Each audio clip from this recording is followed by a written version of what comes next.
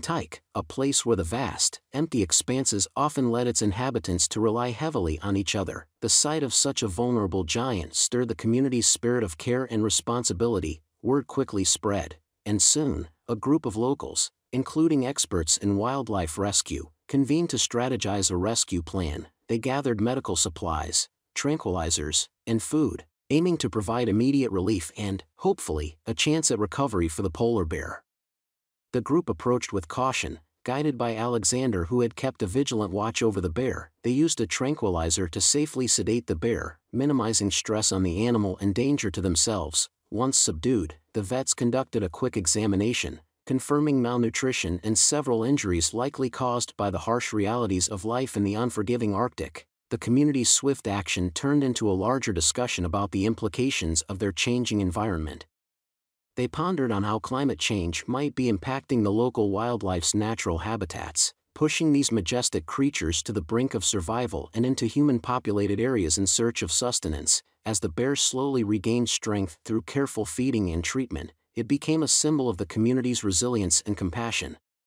The incident not only brought the people of Tyke closer together but also raised their collective awareness about the broader environmental challenges facing their region. Alexander, who had initially been shocked by the sight of the bear, felt a deep sense of accomplishment and connection to his fellow citizens in the natural world they shared. The bear's recovery was followed with keen interest by the community, and plans were made to eventually release the animal back into the wild.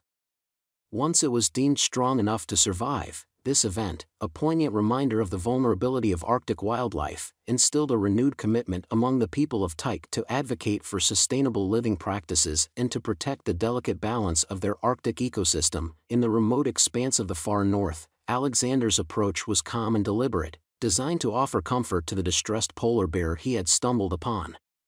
His initial hesitation was swiftly overshadowed by a strong impulse to assist the vulnerable creature. As he cautiously assessed the situation, the bear appeared more in need of help than it did threatening. Seemingly recognizing Alexander's benevolent intentions despite the physical distance he maintained, a profound empathy and respect for the bear welled up in Alexander, softening his demeanor as he was moved by the desire to help this majestic animal that fate had placed in his path. Alexander's mind raced with potential ways to aid the bear, each thought carefully balanced with the necessity of staying prudent near such a formidable yet unpredictable beast. Driven by a powerful urge to intervene, he noted the bear's subdued response. A slight nod and a weary look in its eyes betrayed its exhaustion and possible pain, indicating it was on the brink of collapse, likely due to injuries or sheer desperation. Aware that the bear had wandered perilously close to human settlements and recognizing its precarious state, Alexander swiftly resolved to act. He rushed back to his cabin, determined to collect food and medical supplies. He gathered leftovers of fish, assuming these would appeal to the bear, along with a basic first aid kit. Returning to the site, Alexander continued to speak in gentle tones, edging closer with the food. He carefully placed the fish at a safe distance and observed as the bear slowly began to eat. Each movement labored and exerted with great effort. Heartened by the bear's acceptance, Alexander seized the opportunity to tend to the animal's wounds, gingerly cleaning them with disinfectant wipes from his kit. Each careful touch deepened their mutual trust. As he worked, the initial shock of the bystanders gradually turned into a supportive curiosity. Alexander's compassionate actions initiated a community-wide effort to save the bear, transforming initial fears into a collective concern. At the village's core, the narrative continued to evolve. The sudden appearance of the polar bear had initially filled the local community with apprehension. Alexander spread the news among the townspeople about this unexpected visitor, sparking a spontaneous assembly for discussion in the town council room. Filled with community members eager to address the situation, tense discussion, the gathered villagers found themselves at a critical juncture. With Xenia, a respected long-time inhabitant, leading the charge, the atmosphere was charged with apprehension. With her arms crossed and a resolute expression, she expressed her deep concerns about the bear's proximity to their community, emphasizing the potential danger to their children and the need for swift action. Echoing Xenia's sentiments, Pavel, who owned the local general store, shared his own apprehensions. He reminisced about past incidents where bears had posed real threats to human safety. Pavel questioned the wisdom of waiting until the bear, driven by hunger or fear, became a direct threat. He urged the community to take proactive steps to ensure their safety. emphasizing the urgency of the situation. In the midst of this fraught conversation, Alexander, a mediator among the villagers, addressed the crowd. He acknowledged the palpable fear and suspicion among his neighbors but urged them to consider the current state of the bear. He described the bear as more scared and injured than threatening, noting its diminished mobility and lack of aggressive behavior. Alexander's empathetic insights opened the door to a more measured discussion on how the community could handle the situation with both prudence and compassion. Tanya, who was newer to the village and had previously lived in a bustling city, brought a fresh perspective to the debate. She spoke with compelling clarity, urging her fellow villagers to think ethically about their next steps. She challenged them to consider what their actions toward a distressed animal would say about their character and humanity. Her thought-provoking questions momentarily calmed the heated debate, prompting the crowd to reflect more deeply on their choices. Seizing the moment of reflection, Alexander proposed a balanced plan.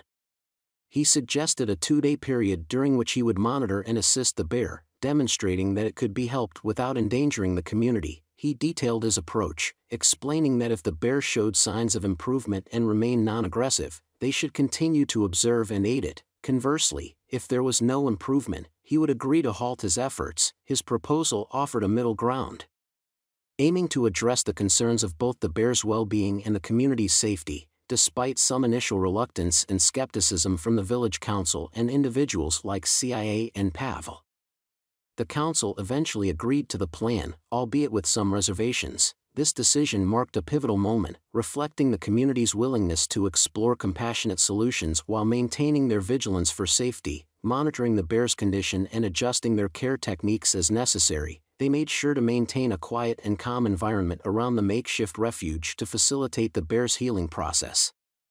Community members who had initially been skeptical began to show interest, with some even dropping by to offer additional supplies like blankets and more fresh fish. This collective effort fostered a sense of unity and purpose among the villagers, turning earlier apprehensions into a supportive collaboration. Alexander, with the invaluable support of Tanya and a steadfast group of volunteers, had swiftly responded to the village council's decision to give the bear a chance at recovery within a stringent 2-day timeline. They set up a rudimentary but effective shelter on the sandy shores near where the bear was discovered, utilizing scavenged materials such as driftwood and old tarps, and with tools generously lent by empathetic villagers, they constructed a temporary sanctuary that was both sturdy and protective against the coastal weather.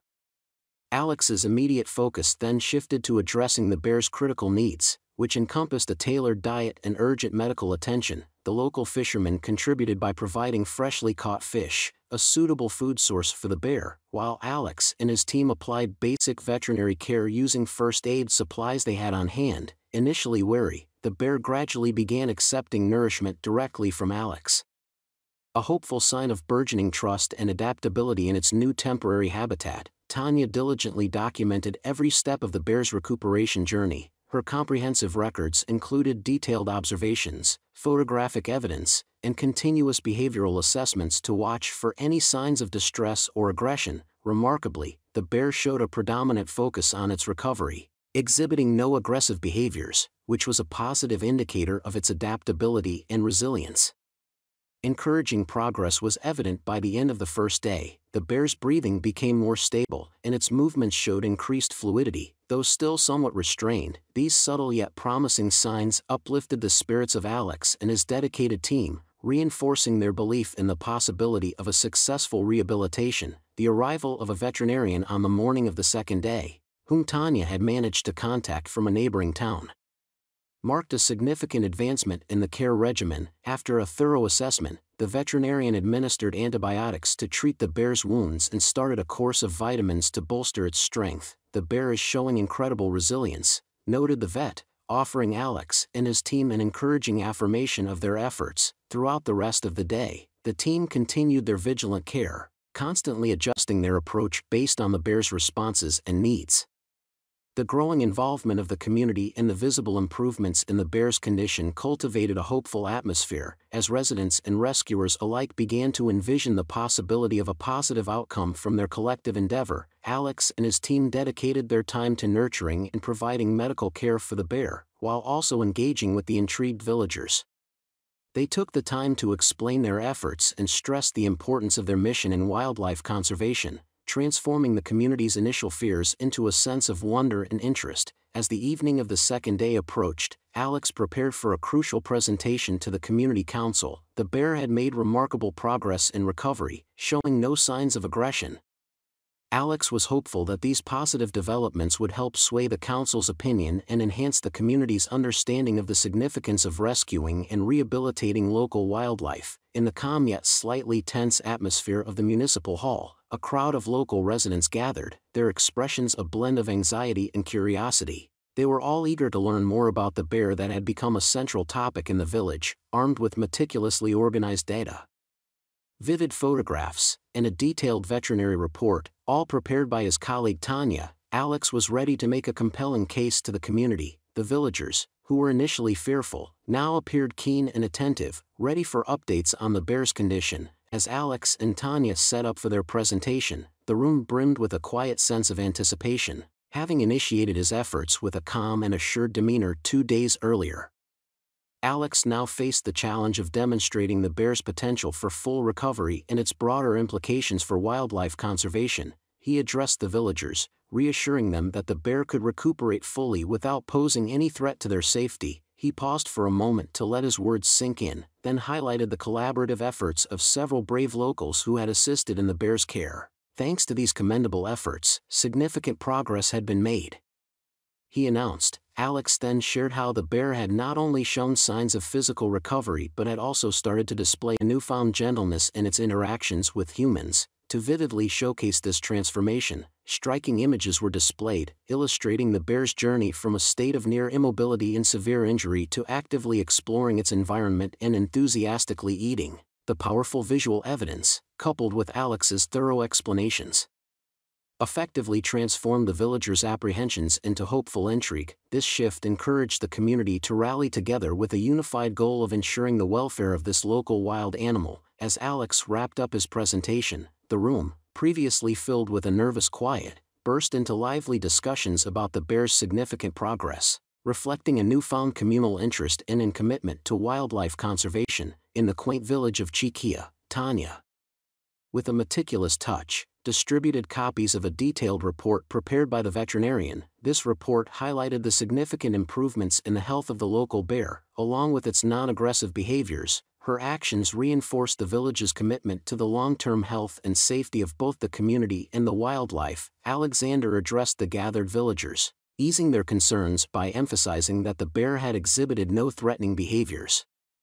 He stressed that although the bear was a wild animal, it had shown that it could live in harmony with the human population if given a proper chance. His reassuring words resonated with the audience, softening their initial apprehensions and replacing them with nods of agreement. During this assembly, a member of the Community Improvement Association, CIA, who appeared more approachable than usual, voiced a critical question. Alexander, your report and the photographs are persuasive, but how can we ensure our community's safety if the bear continues to inhabit our area? Anticipating such inquiries, Alexander explained their plan to employ continuous monitoring of the bear with assistance from wildlife experts. By fitting the bear with a tracking device, the team could monitor its movements closely, ensuring it kept a safe distance from residential and community areas. Pavo, who had been somewhat skeptical, raised a question about the financial implications. Who will cover the costs of this monitoring? Tanya was prepared with an answer, explaining that they had established a fund to finance the project, with substantial backing from many villagers. Additionally, they could seek grants from wildlife conservation organizations. This project is more than just supervising a bear, it's an opportunity for our village to lead in wildlife conservation and to demonstrate our commitment to these initiatives, she elaborated. After a period of earnest discussion, the council, filled with a sense of hopeful anticipation, came to a decision. Considering the thorough evidence and detailed presentations provided, they declared their support for the ongoing monitoring and integration of the bear into the local environment. This resolution marked a significant advancement in community-led wildlife conservation. In the community hall of Cheetah, applause broke out and a tangible sense of relief filled the air as Alexander's proposal received unanimous approval. Not only did key figures like the CIA representative and Pavel express their backing, but there was also a visible sense of pride among community members for endorsing a mission that championed both human security and wildlife recovery. Each day, Alexander made trips to visit and care for the bear that he and the community were working to rehabilitate, providing it with nourishment and fresh water. This routine not only helped in the bear's recovery but also strengthened the bond between the community and the local wildlife, fostering a shared sense of responsibility and coexistence. Bear's mental sharpness and its physical well-being. Over time, Alexander's initial cautious interactions with the bear evolved into a profound and enduring friendship. From the early days of maintaining a safe distance, the bear gradually began to close the gap, signaling its increasing comfort and trust in Alexander's presence. This growing rapport culminated in a touching scene, captured by a local reporter, in which Alexander was seen tenderly hand-feeding the bear. This moment, emblematic of their deepening trust and mutual respect, quickly captivated the hearts of the local community and soon captured wider attention, becoming a symbol of the extraordinary relationship that can develop between humans and wildlife. In an effort to further enhance this unique bond, Alexander introduced robust, large-scale toys like oversized durable balls to the bear's environment. These were not just for amusement but also served as tools to keep the bear engaged and active, fostering a deeper connection between them. The sight of the bear frolicking with these toys filled Alexander with a mixture of joy and a heightened sense of responsibility towards the creature's welfare. The progression of their relationship was pivotal for the bear's rehabilitation. It provided the animal with both comfort and a renewed sense of security in its new habitat. Meanwhile, a compelling story of recovery unfolded as Dr. Mina, an enthusiastic and compassionate veterinarian from a nearby locale, teamed up with Alexander, a devoted wildlife advocate, to facilitate the healing of the injured bear. Together, they developed a comprehensive plan focused on rehabilitation, which included a tailored diet aimed at recovery, appropriate medications to manage pain, and regular health assessments to track the bear's progress. Under their careful supervision, the bear began to show significant signs of improvement. Its coat regained its luster, and it started to put on weight, clear indicators of its burgeoning health. The bear's increasing inquisitiveness about its surroundings was another positive sign of its recovery. Alexander and Dr. Mina meticulously adjusted their care strategies to enhance the healing process. They constructed a spacious, secure enclosure where the bear could safely explore and regain its physical strength, which was crucial for its overall recovery. Throughout this period, the bear exhibited impressive cognitive abilities, interacting keenly with its caregivers and adapting to its environment. This was a testament to the successful efforts of Alexander, Dr. Mina, and the supportive local community of Cheetah. To stimulate the bear's mind and maintain its well-being, Alexander devised cognitive exercises, including problem-solving tasks that encouraged the bear to locate hidden food treats. These activities were crucial in keeping the bear mentally stimulated and physically robust, highlighting the holistic approach taken in its ongoing rehabilitation journey. Experts in employing advanced tracking technologies. Alexander carefully mapped out a comprehensive release strategy. This strategy was informed by extensive observations of the bear's behavior and gradual improvements in its physical health and mental sharpness, reflecting its readiness to return to the wild. The bear's recovery journey was not just a medical challenge but also a profound emotional process that demonstrated the animal's resilience and Alexander's unwavering commitment to its well-being. The local community, initially skeptical, became increasingly supportive as they observed the bear's remarkable recuperation and Alexander's dedicated care. This shift in public sentiment was crucial in overcoming the initial doubts many held about the project. The controversial proposal put forth by Harold, a persuasive and influential local businessman, aimed to capitalize on the bear's situation by turning its recovery into a local spectacle. He envisioned constructing a large, secure enclosure in the village center where tourists could come to observe the bear, arguing that this could generate significant economic benefits for the community. Alexander, however, was deeply troubled by this idea. In a passionate speech during a crowded community assembly, he defended the bear's right to a life free from exploitation. This bear is not for public amusement. We pledge to aid its recovery and release it back to its natural habitat, not to exploit its plight for financial gain, he contended, his voice resonant with conviction. The community was sharply divided by Harold's proposal. While some saw the practical economic benefits, many others, inspired by Alexander's dedication and ethical stance, felt a profound moral obligation to protect the bear and return it to its natural environment. At this critical point, Alexander proposed a transparent voting system to resolve the debate, ensuring that every community member could have a say in the bear's future. This approach was designed to balance economic interests with ethical considerations, reflecting the collective will of the community.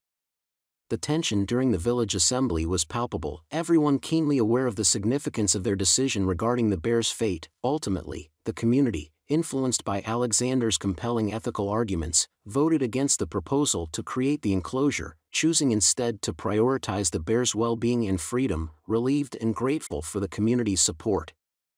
Alexander expressed his thanks and committed to making the bear's reintroduction into the wild a collective victory. Energized by the decision, he began intensive preparations for the bear's return to its indigenous habitat, collaborating with wildlife experts and utilizing the latest in ecological research and tracking technology to ensure a successful reintegration. Worked so diligently to reintroduce to the wild years earlier, in a dramatic turn of events. Alexander found himself face to face with the bear he once nurtured. This unexpected reunion amidst the harsh winter elements was nothing short of miraculous. Cheetah, now fully adapted to the wild, seemed to recognize Alexander. With a calm demeanor, the bear approached him, its presence providing a sense of safety and warmth in the biting cold. Alexander, overwhelmed with emotion, felt a renewed sense of vigor.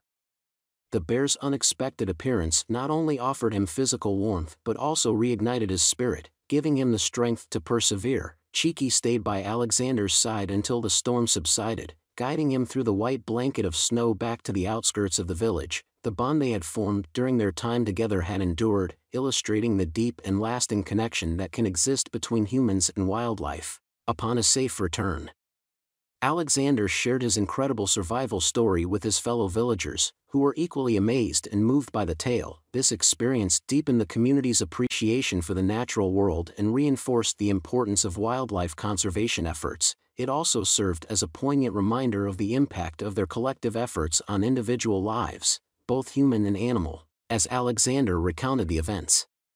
The village was abuzz with discussions about the intertwined destinies of humans and animals and the mysterious ways in which nature often comes full circle to aid its stewards in times of need. This extraordinary encounter not only marked a milestone in Alexander's life but also in the life of the community, fostering a renewed commitment to preserving and respecting the wilderness and its inhabitants. Years earlier, in a gripping moment filled with uncertainty, a bear cautiously approached Alexander, nudging him gently with its snout. This unexpected contact ignited a glimmer of hope in Alexander, as the bear's timely appearance amidst such dire circumstances felt nothing short of miraculous. Under the bear's careful guidance, Alexander was able to navigate through the dense, blinding snowfall, trusting its primal instincts. The bear led him to a cave that provided a warm refuge from the harsh, icy conditions outside. Throughout the cold night, the bear remained by his side, offering both warmth and protection from potential threats. As dawn broke and the storm finally eased, Alexander woke to find the bear still loyally guarding him. With regained strength and the bear's continued guidance, he was able to reach the outskirts of the village of Cheetah. The villagers, who had been overwhelmed with worry during Alexander's absence, were ecstatic and immensely relieved to see him return safely, especially with the heroic bear by his side. The bear's pivotal role in saving Alexander's life greatly strengthened the bond between humans and wildlife, elevating this event to a treasured piece of local folklore that would be revered and recounted for generations to come. Initially doubtful, the villagers soon embraced the profound lessons of empathy and peaceful coexistence that this remarkable event demonstrated. We are curious to hear your thoughts on this extraordinary story of survival and friendship. How does learning about such a unique bond make you feel? We would love if you could share your views in the comment section below. This concludes today's tale. If you enjoyed our content, please consider subscribing and giving us a thumbs up. See you next time.